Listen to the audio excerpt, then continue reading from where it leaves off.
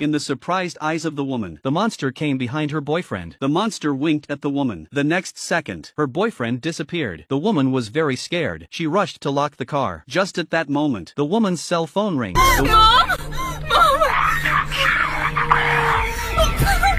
The woman was even more scared, but she didn't give up. she picked up the phone and chose to seek the help of the police. But when she got through, The person who answered the phone was the voice of a monster. the woman immediately hung up the phone. At this point, she suddenly thought of a way. If the monster only answers the phone, She sent a distress message to her friend. soon, the woman got a reply. The disappointing thing is, The person who replied to the text message was still the monster. the woman became more desperate. She did not know what she should do. Suddenly, a car drove by. The woman jumped out of the car. She chased after the car as fast as she could, But the car didn't stop. The woman feared that she was caught by the monster. she went back to the car again. The next second, She finds her dead boyfriend sitting inside the car.